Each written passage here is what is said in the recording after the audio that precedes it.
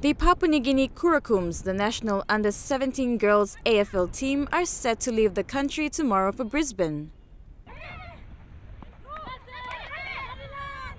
The Kurakums will be participating at the Youth Girls Queensland State Championships, which will be held from the 1st to the 3rd of November. Players from outside centres such as Kimber, Kavieng and Lay arrived in Port Moresby this week for the trials under assistant coach Regan Atkinson. Atkinson was impressed with how the girls trained this week and added it went on to show AFL PNG is following up on its commitment to expand the game throughout the country.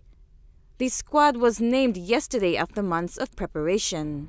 The Kurakums haven't won the Queensland State Championships since 2007 and are looking to be more than competitive during this tournament. Marisa Kumai, Chukai Sports.